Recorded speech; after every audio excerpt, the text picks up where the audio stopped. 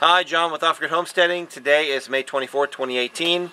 We are continuing on with the framing, and then actually today I'm going to be working on the insulation, getting more insulation for this. Woo, it's starting to get hot. So we've got the foam block over there. One of the ones we had left over underneath the trailer, pulled that out, and I'm going to start cutting that down.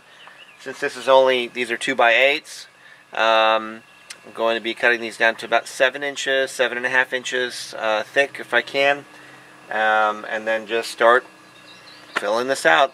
I was actually underneath this side of the building the other day while I was pulling some nails out to do the piering, or the raising and leveling of the beams there, and it was like air conditioning underneath there. Didn't feel an ounce of the heat coming through the top. It was pretty awesome.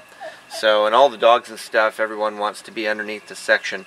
So, just go ahead and continue doing the foam here. On the other end, there's about 3.5 feet of space. So I'll probably, retrofit and put foam under there after the fact, which we were wanting to do.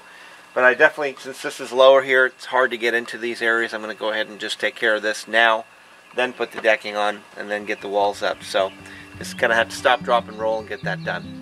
But anyway, my foam is over there. I'm going to be doing some of that, and then I'll be bringing it over here. Once I run out of that block of foam, I got to go get some more, bring some back, and then keep going. So that's kind of the process today.